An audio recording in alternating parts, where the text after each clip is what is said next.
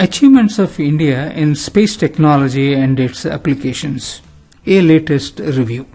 India has been making a big strides in space technology since the last decade. It is now considered as one among the countries leading in space and technology and space missions, namely USA, France, Germany, Russia and China.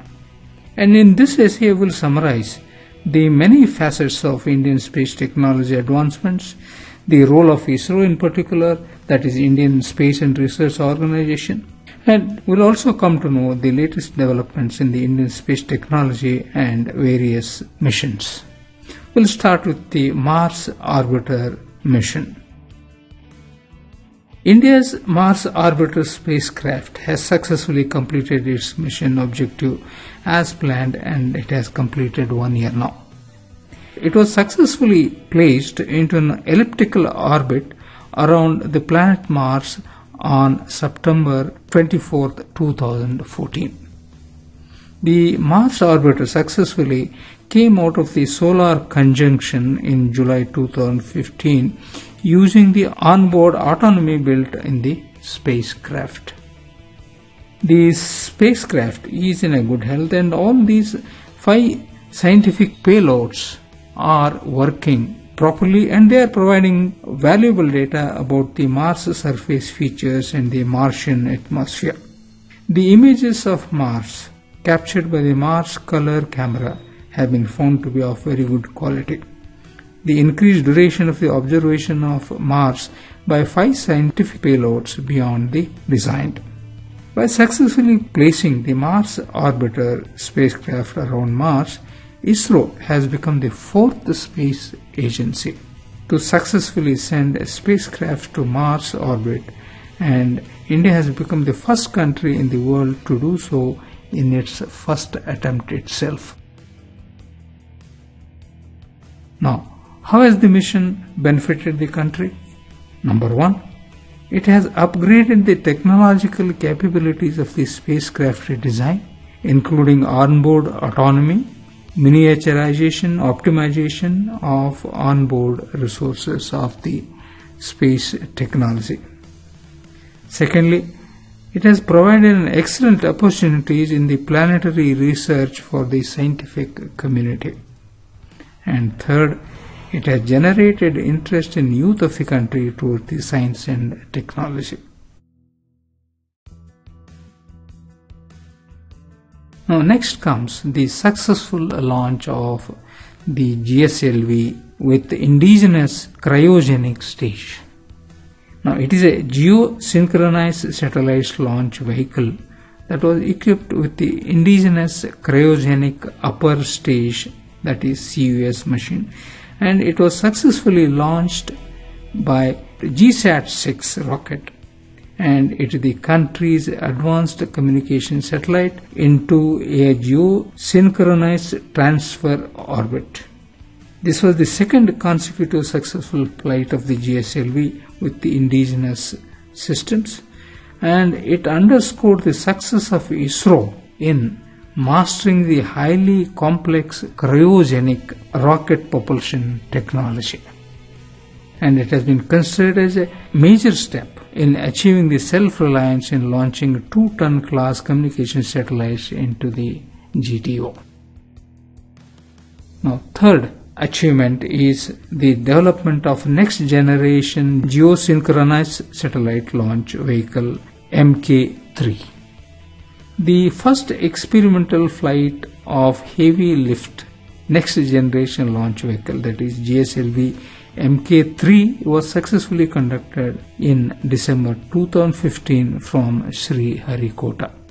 This flight has validated the complex atmospheric regime of flight and demonstrated integrity of a design of GSLV MK3 rocket.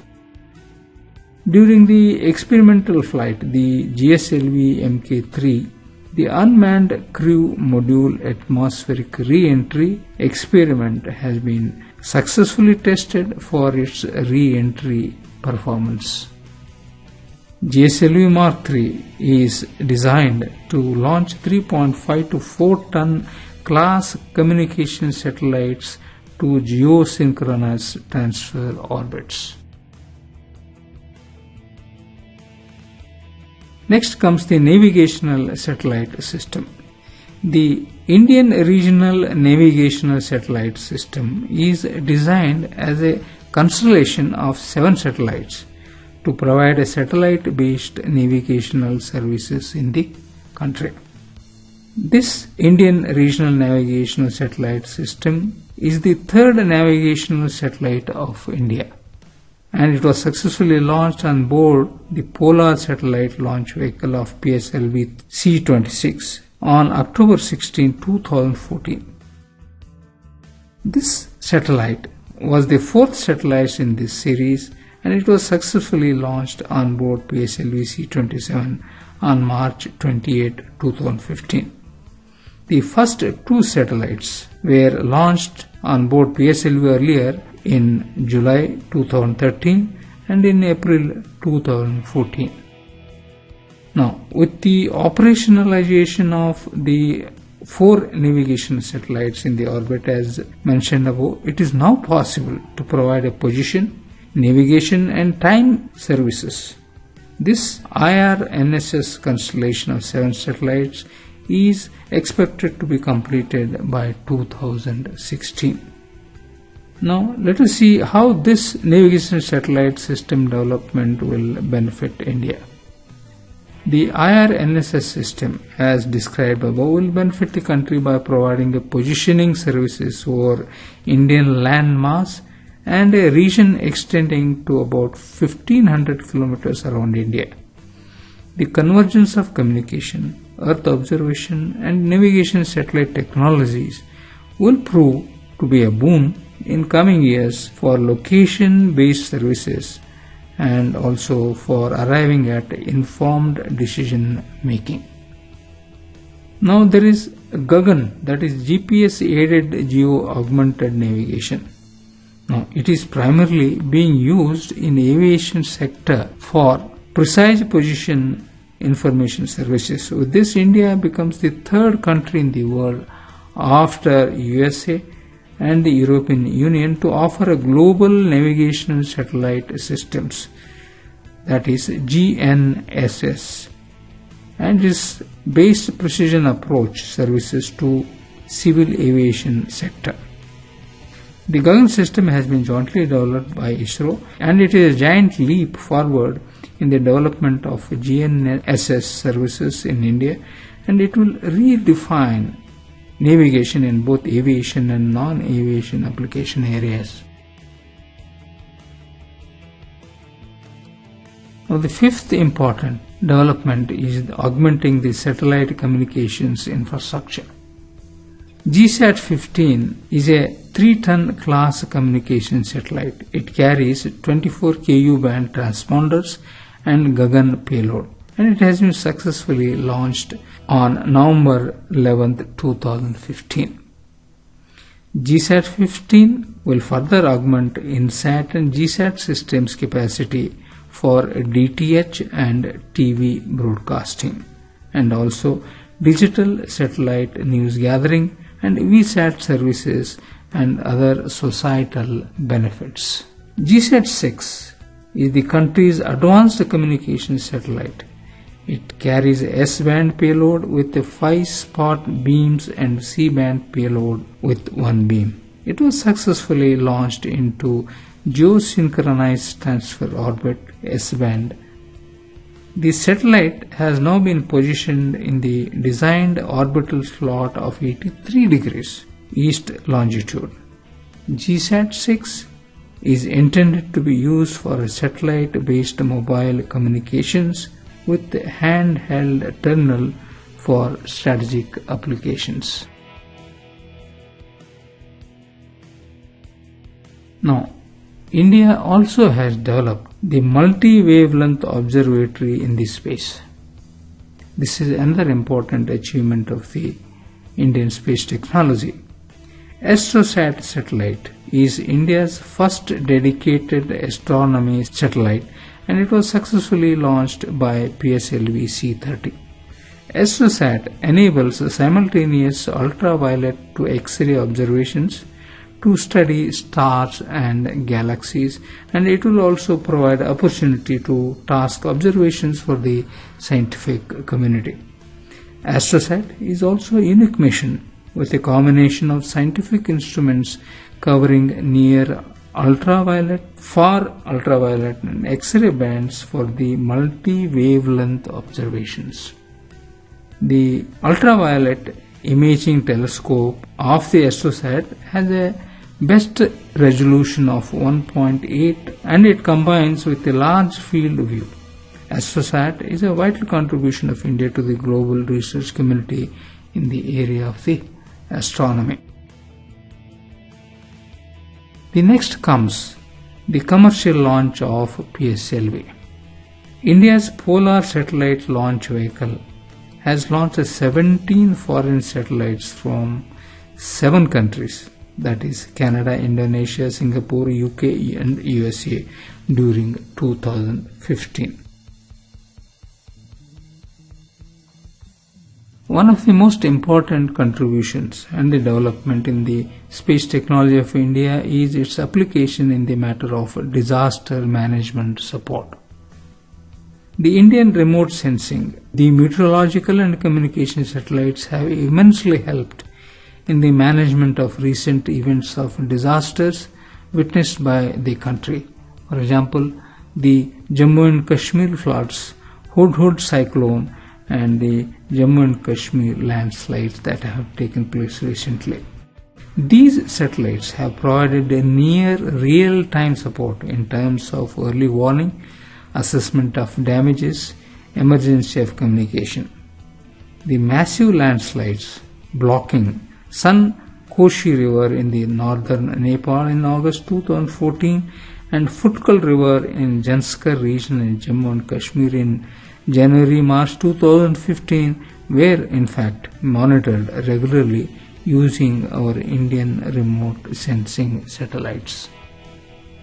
Now, flood inundation maps and information on their progression and recessions were also disseminated on daily basis to the concerned agency through the help of our satellites.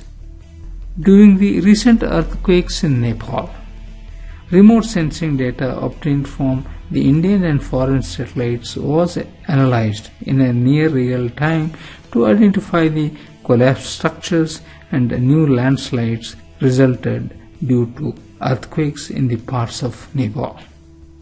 Further, the processed information derived from the satellite data was provided to the national agencies. For example, the Ministry of Home Affairs, the National Disaster Management Authority, the National Disaster Response Force, and also international agencies like British Army, the International Center for Integrated Mountain Development, Nepal, National Intelligence Agency of US, and UNOSAT, and other relief teams of Nepal, Korea, Russia, France, Germany, etc.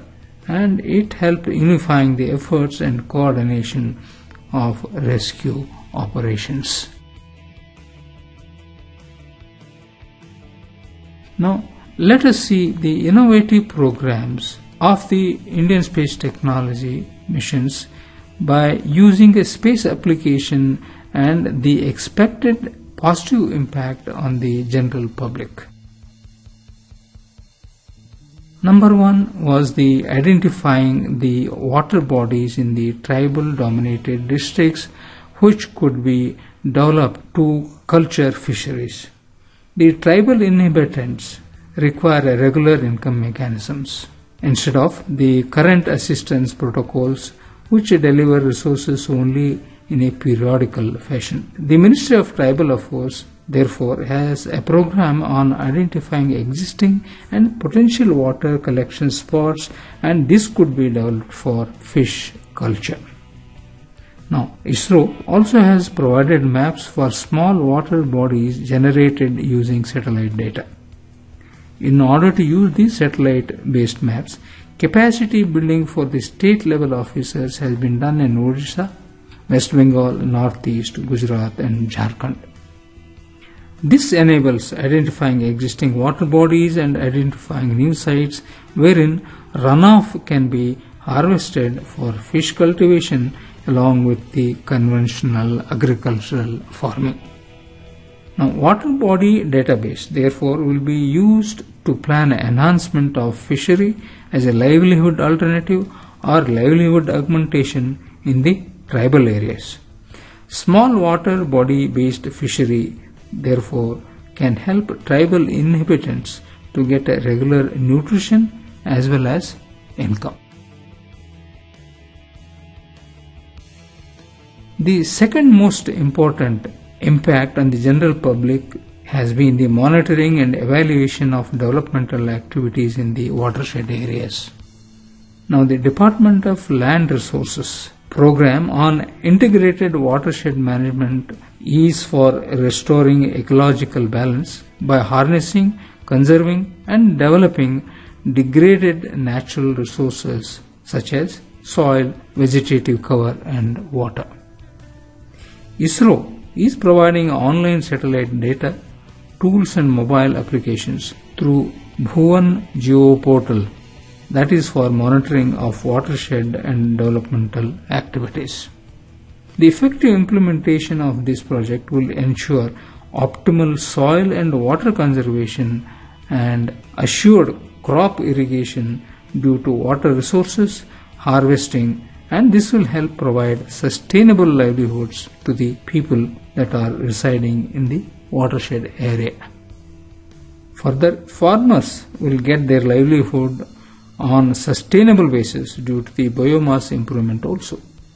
The desilting of tanks and other watershed activities that provide employment generation under MG Narega are also being evaluated using the satellite data provided by ISRO. Now, third important aspect is the space-based information support for decentralized planning activity. Now, using a high-resolution satellite data, state-wise natural resource database is being generated for the entire country at 1:10,000 scales. And this spatial database integrated with the field level information and traditional wisdom will help in the preparation of local specific action plans for land and water management and also for the development of their locality. Now, the Bhuvan Panchayat portal provides functionaries required to carry out the decentralized planning process at a grassroots level. Citizens in general and 3 tiers of Panchayat Raj institutions, that is Gram Panchayat, Block Panchayat and District Panchayat in particular, are the users of this Bhuvan portal. This portal helps the PRIs, that is Panchayat Raj institutions, in tracking the progress of work undertaken by the citizens under various schemes. Our space technology also helps the conservation of heritage sites. The conservation of World Heritage Sites, ancient monuments and archaeological sites is of a national importance because it helps in development and promotion of tourism, and tourism, as is well known, is a major engine of economic growth. The systematic database of heritage sites and the site management plans generated using a space technology, and this will help to take informed decisions in the conservation, preservation and monitoring activities of the site. The space-based technology tools are also being planned for mapping and identification of vulnerability of each monument, and also for the preparation of plans to track and also mitigate environmental or weather changes that may have an adverse effect on the fragile monuments. One of the most important impact in the day-to-day life has been the automated warning at unmanned level crossings. Pilot studies for automatic warnings at unmanned level crossings have been carried out using a Gagan rail navigation tools. It is a MSS based tracking system and Bhuvan portal. It comprises of geospatial database on the accurate locations, that is geographical coordinates, of unmanned level crossing and Gagan enabled devices mounted on the train engines. A train mounted with such device would know the location of unmanned level crossings, and train's hooter will automatically start when it approaches near the place of unmanned crossing, and expert committee and councils are being set up by the railways to discuss and finalize the modalities of actual implementation. The space technology has a great role to play in weather and climate aspects of the country. Indian meteorological satellites provide a synoptic measurement and derivation of various weather parameters such as cloud motion vectors, cloud top temperature, water vapor, humidity, rainfall at frequent intervals, and this aids in improved weather forecasting, including genesis of cyclones, their track and landfall prediction. The data products are disseminated through web-based services for the needs of the scientific community in the country at large. Now then comes the data connectivity to rural India. Department of Science and ISRO have fast-tracked the realization and launch of GSAT-11 communication satellites. GSAT-11 is an advanced communication satellite with the Ku and Ka band communication payload, and they are capable of providing up to 10 Gbps throughput. With such a capability, this satellite is expected to provide a high bandwidth data connectivity for rural India. And this is a part of the Digital India mission. Satellite structure is already realized and the payload fabrication is in progress. The initiatives have been taken to accelerate the development and realization of other critical subsystems of the satellite.